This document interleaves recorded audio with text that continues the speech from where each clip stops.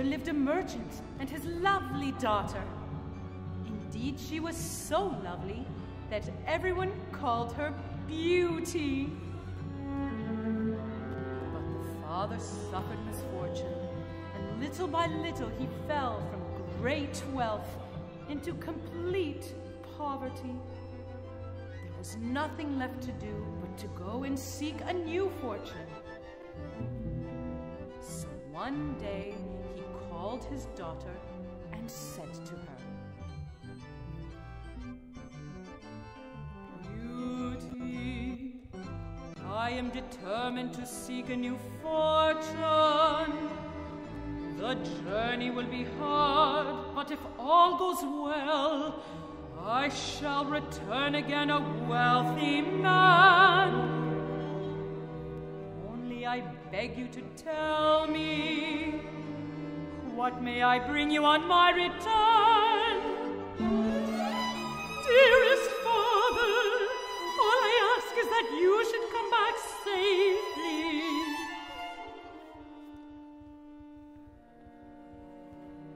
"But surely I might bring you something more than an old man, something that would make you especially happy."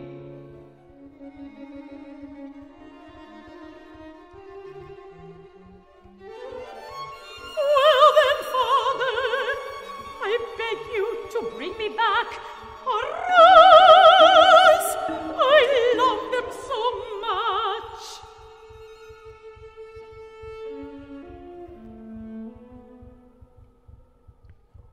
"A rose you shall have, and now farewell, dearest, dearest Beauty."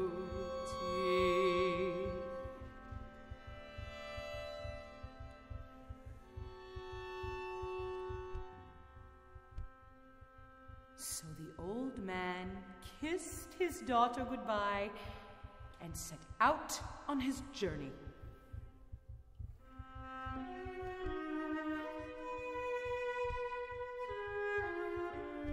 He traveled over many countries and visited many cities without success.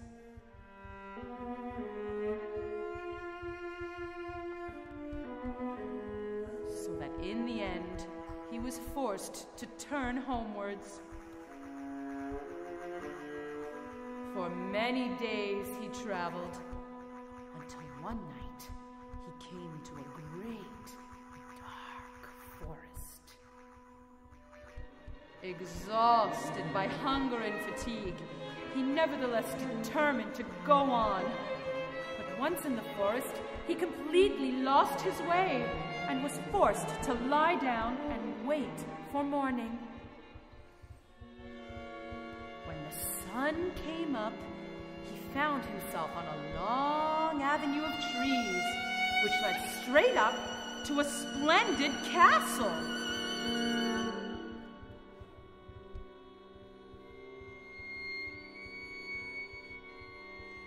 He approached the castle and knocked.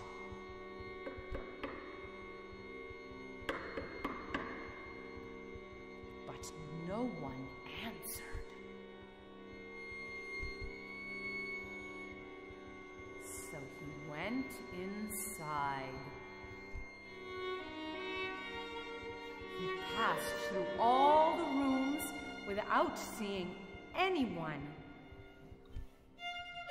Then in one room, there was a cozy fire burning and a table set with rich food. He ate and drank to his satisfaction without anyone appearing. "This is most strange. A beautiful castle without a proprietor.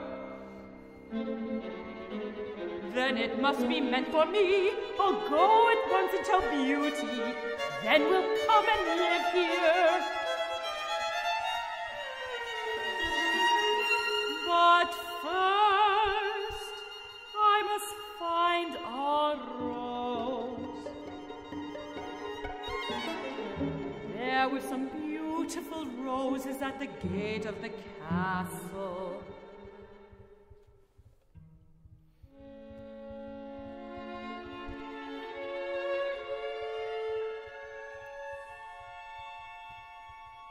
Ah, yes, here they are.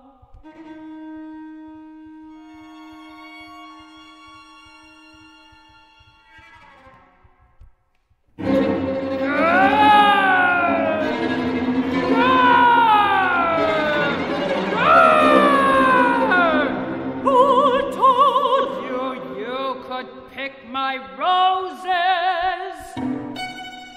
Who are you?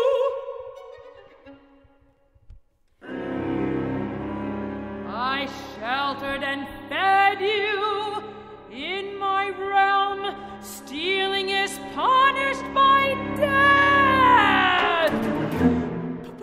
Please, good sir, it was not for myself that I picked the rose, but for my daughter Beauty. Oh, if she could only see me now, for Beauty, who loves them so much. Death you deserve, but let us discuss the matter. I'll let you go if you bring Beauty back to me. I could never be so cruel. Besides, what excuse could I give to bring her back? None. She must come voluntarily. On no other terms will I have her. I shall expect you tomorrow. Otherwise, I shall deprive you of your life.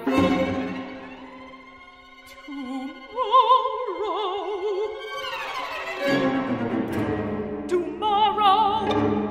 Here, take this pony. He knows the way and will not linger. And give this rose to Beauty. Farewell. No sooner had the beast disappeared than the pony dashed off at top speed, so that the merchant was again frightened for his life, right then and there. But the pony seemed to glide through the air rather than gallop, so that the ride was very smooth. Before the merchant knew what had happened, the pony had dropped him on his front doorstep where his daughter was waiting. Oh, Father! How I have missed you! Thank God you are home at last! You must promise never to leave me again.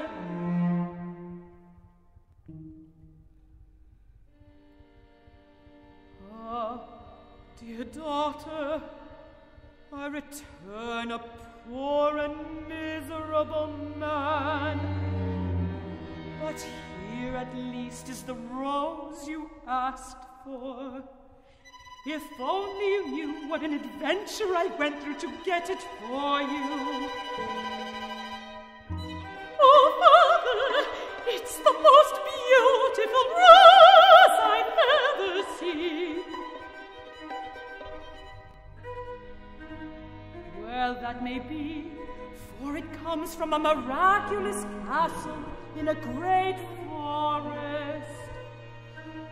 Will you take me there?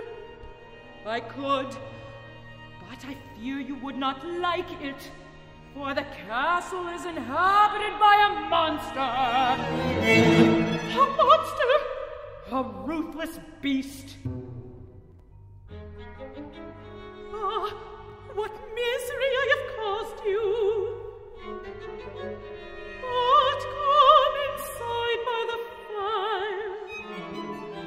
You must be tired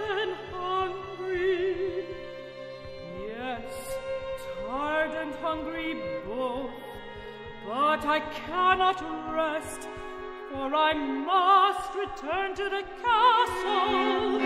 The beast made me promise I would return. Then take me with you.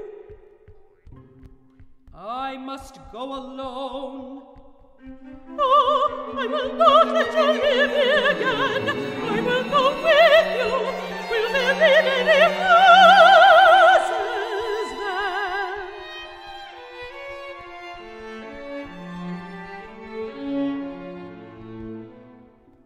Yes, for a time at least. So reluctantly, the father agreed to let Beauty accompany him to the castle. They climbed on the magic pony and sailed off so smoothly that Beauty was not at all frightened.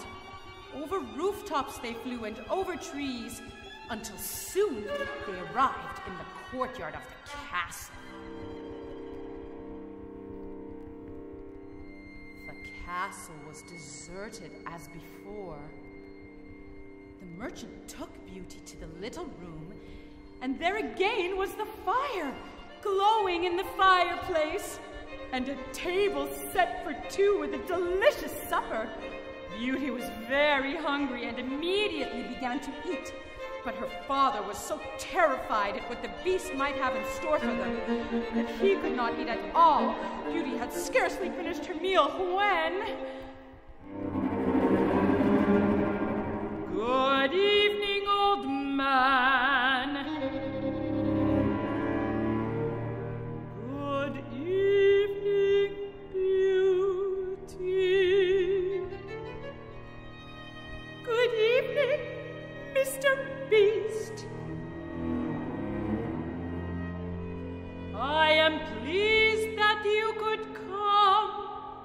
You may remain. As for you, old man, you may take your departure. It's all right, Father.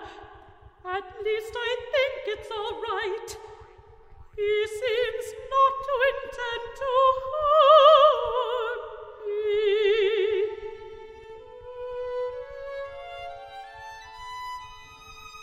So the old man was forced to leave. Beauty was very brave about his departure.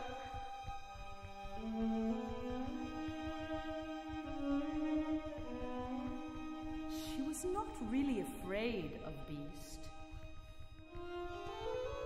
Despite his ugly appearance, he had behaved like a gentleman towards her. She was simply very lonely.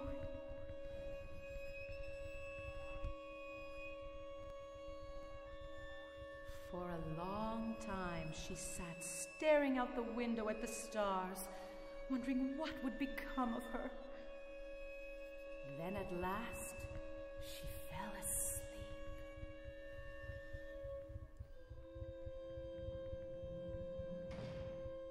While she was asleep, she had a dream.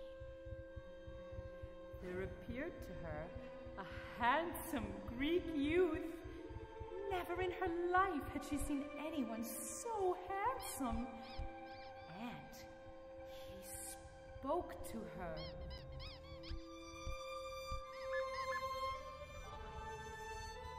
Oh, Beauty, why so sad? Here you will be rewarded for everything you have suffered elsewhere. Your every wish will be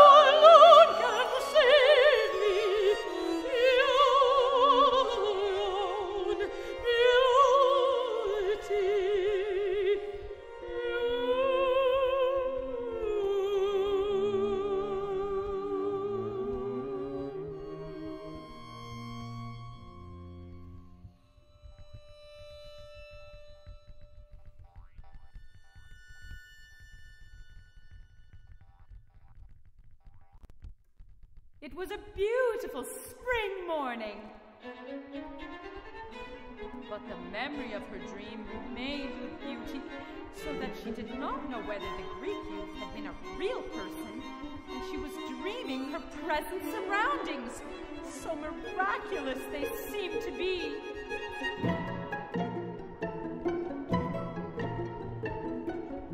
She found a garden full of roses, and the birds and animals spoke cheerfully to her as she passed.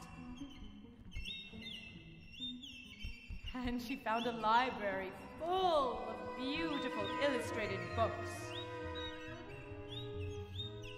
And she found musical instruments, which played of their own accord any tune that she might be thinking of while near them. And outside her room, the magic pony who could fly waited patiently. She was just about to mount him when...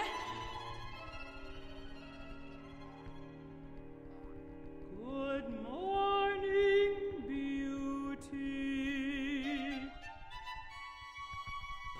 Good morning, Beast.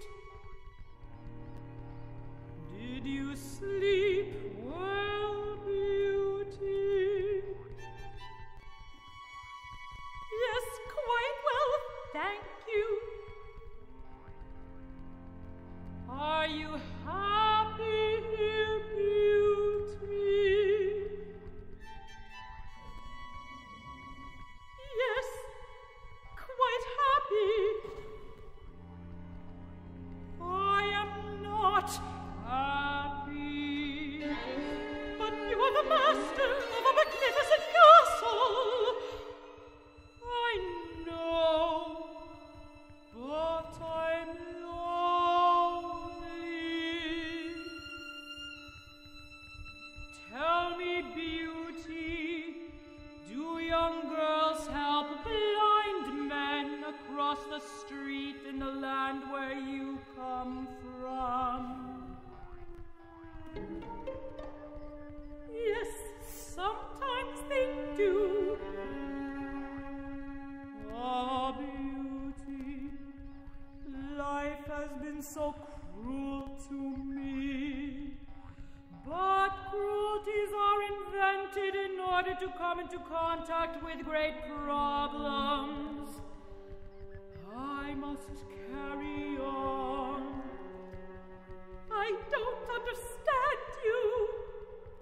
No matter. Tell me about yourself. I wish I were a dancer. Dancing makes me feel warm inside. I'd like to dance to the stars, and then I'd come back and take you there.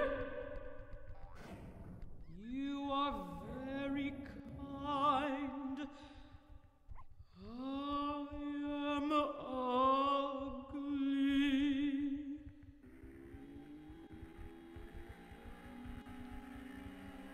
But you are a nice beast.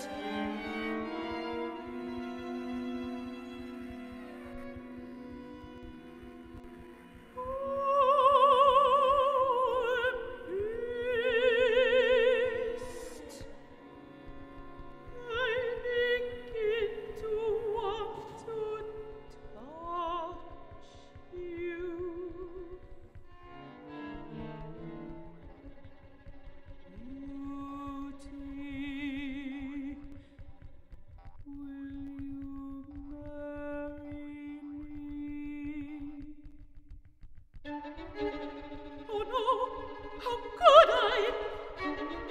You are a beast. Then you do not wish to remain here. I wish to see my father. Where is he? He is well taken care of. I want to see him. If I let you see him, will you return to me? Oh yes, anything. Just let this man walk not with him, and I'll return and be your prisoner for the rest of my life. Very well.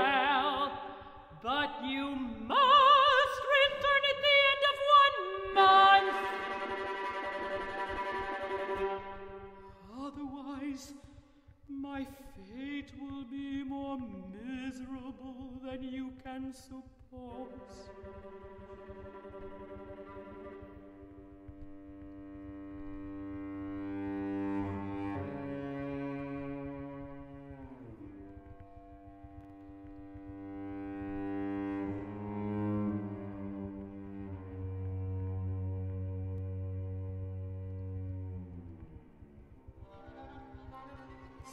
Beauty was given the pony to visit her father. The pony flew as swiftly as before, and in no time at all she was out of the forest and back at her father's cottage. Her father was astonished to see her and asked her how it was that she had been permitted to return so soon. Beauty told him all that had happened. She told him of her dream and of the garden and of the musical instruments. Then she told him how Beast had asked her to marry him, and when she refused, how he had let her return home. She did not tell him that she had agreed to go back to the castle after a month and remain there forever. And so the month passed happily for the merchant and his daughter. Often Beauty thought of the handsome Greek youth in her dream, and often she thought she heard him calling to her in her sleep. Sometimes she even thought of Beast, who after all had been quite kind to her, despite his ugly appearance. But she did not think at all of returning to the castle until the last night, when she had another dream.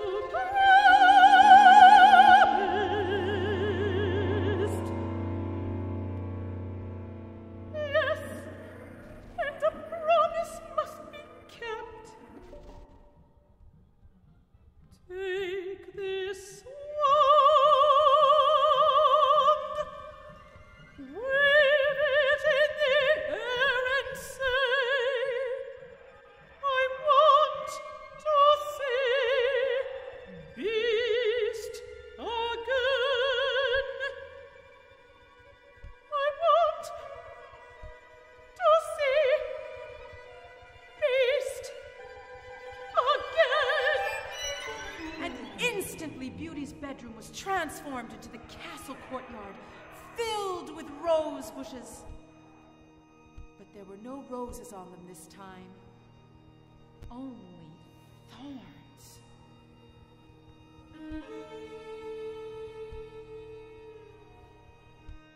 Everything seemed cold and deserted. .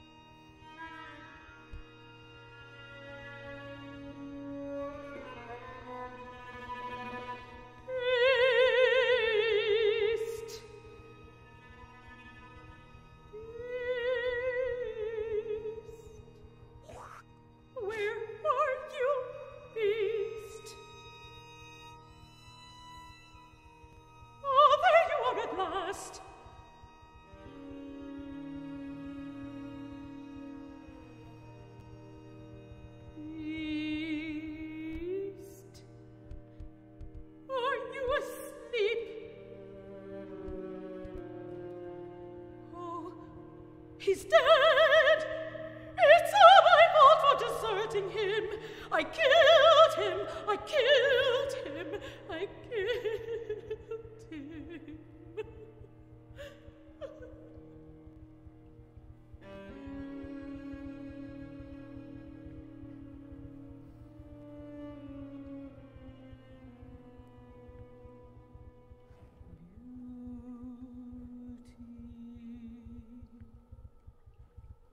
Is it really you? Have you really returned at last?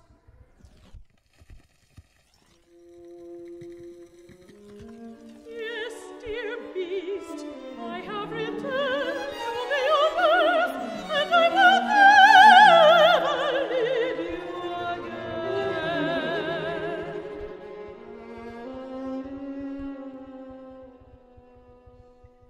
Beauty, will you marry me?